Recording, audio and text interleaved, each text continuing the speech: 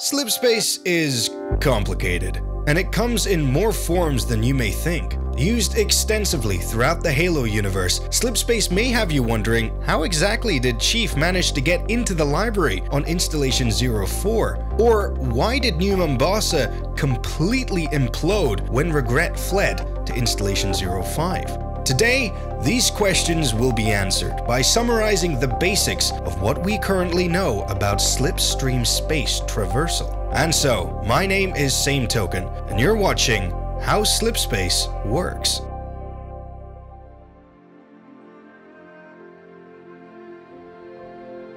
In the year 2291, 261 years before the events of Halo Combat evolved, human physicists Tobias Shaw and Wallace Fujikawa discovered a way to tap into something they were calling Slipstream Space, using a device known as the Shaw-Fujikawa Translite Engine. As we know it colloquially, Slipspace allows objects to travel between points in space far faster than the speed of light. Now, this isn't as simple as just moving ships faster, and there's a very good reason for this. As you approach the speed of light, you begin to experience something physicists call time dilation, where you begin to experience time more slowly. So, if you were traveling at 90% of the speed of light, time for you would advance 10 minutes, while on Earth, 20 minutes would pass. This only gets worse the closer you reach to the speed of light. And with our current understanding of physics, moving any mass faster than light is impossible. Without this ability, it would take hundreds to hundreds of thousands of years to travel between star systems. However, what if instead of moving the spacecraft itself, you were able to bend space?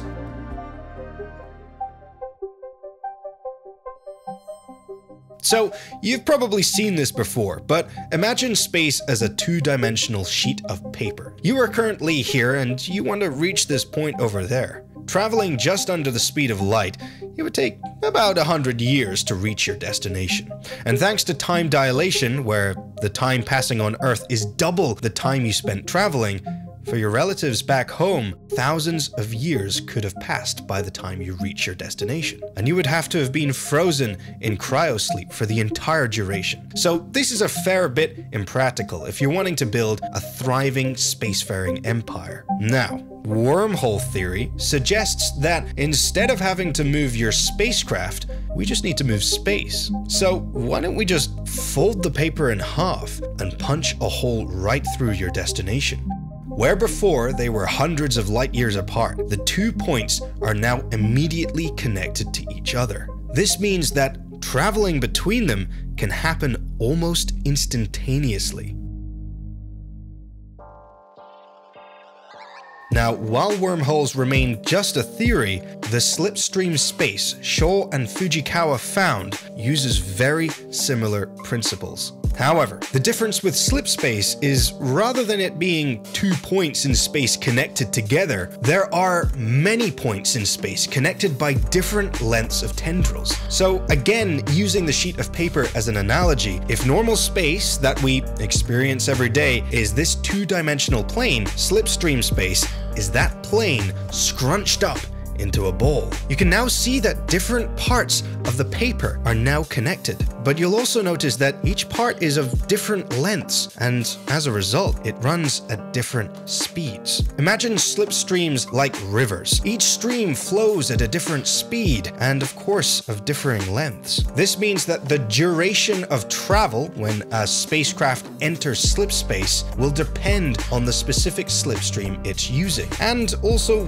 where, as ships must find the interstellar jump points unique to each star system so it can actually enter slipspace in the first place. But the main benefit is that you can now connect 2 points together in mere weeks and months rather than hundreds of years.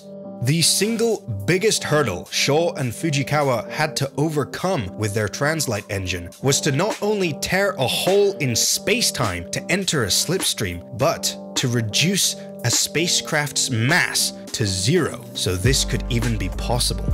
You see, slipspace is non-spatial, and so matter cannot be allowed to exist in the slipspace dimensions. So to do this without squishing a ship's entire crew into infinity, a slipspace drive creates a protective bubble within which normal space can continue to exist. This simply means that the occupants of the ship continue to experience normal physics while the bubble safely transports them through the non-spatial slipstreams. And this is where physics start to get a little weird outside the ship, and notions of mass and acceleration no longer exist.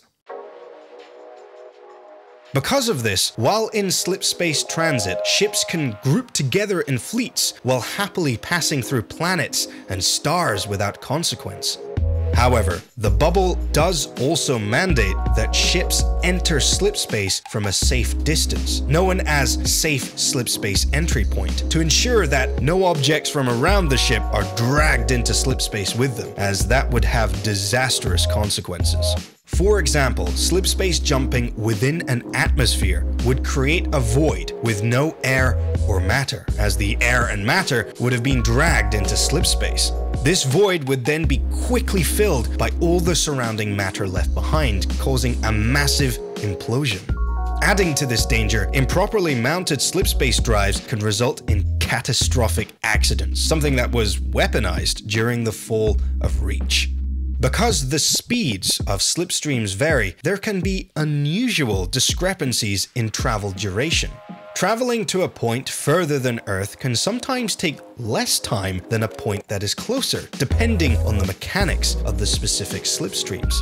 However, much of the travel time difference is down to humanity's understanding of slipspace. Traveling through slipstreams requires the ship to move between the 11 slipspace dimensions in order to optimize its travel time, and this is a limiting factor in the speed of traversal. But despite this, slipspace was completely revolutionary for humanity, forever changing the way humans lived and thrived. Habitable worlds previously impossible to reach were now mere days and weeks away. Interstellar communications could now occur near instantaneously, allowing families separated by light years to communicate as if they were on the same planet. Slipspace changed everything. However, unlike humanity, the slipspace technology of the Covenant is vastly superior and more sophisticated. Rather than tearing a hole into slipspace like us humans, the Covenant slice a very fine hole to enter and exit slipspace with precision, much less like a saw and much more like a scalpel. This is one of the reasons why Covenant ships can hide from and slip past the UNSC's defenses unnoticed. But having said that, the Forerunner's understanding of slipspace trumps all. Being a far more advanced race at the time, the Forerunner's slipspace technology would allow them to make incredibly precise slipspace jumps from extreme distances, meaning they could cross the entirety of the galaxy with ease. They could also make very small jumps, allowing items and people to be safely transported across short distances, effectively acting as teleportation. Though the Covenant did also utilize this in their spires, which could teleport invading forces close to a planet's surface. The Forerunners had progressed to the point where the bottleneck of slipspace wasn't in their technology, but instead in the limitations of something known as reconciliation.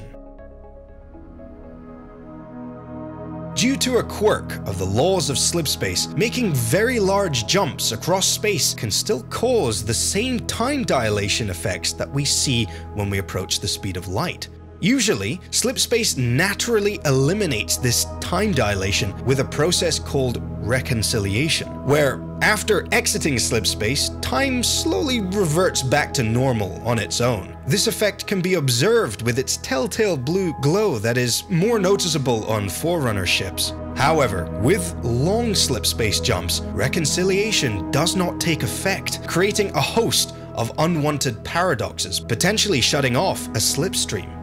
So, the Forerunners found a workaround. Reconciliation effectively has a budget. When a slipspace jump is long, it exerts a huge amount of strain on space-time, and a so-called reconciliation debt starts to build up. The larger the debt, the more severe the paradoxes. Now, a debt can be paid by simply waiting and allowing the reconciliation effect to occur. As such, to travel large distances, the Forerunners would make a series of smaller jumps to allow for reconciliation between each jump, which reduced the chance of paradoxes. And so, Slipspace, while essential for the existence of interplanetary empires, is incredibly complex. Working like crumpled wormholes, slipstreams allow objects to jump between points far faster than light, though not without the dangers of paradoxes and implosions. So today we merely skimmed the surface of Slipspace, but I hope this simplified what is an awesomely complicated and to an extent realistic concept. Thank you so much for watching. If you enjoyed, make sure to leave a like and subscribe for more content like this. I'll catch you next time.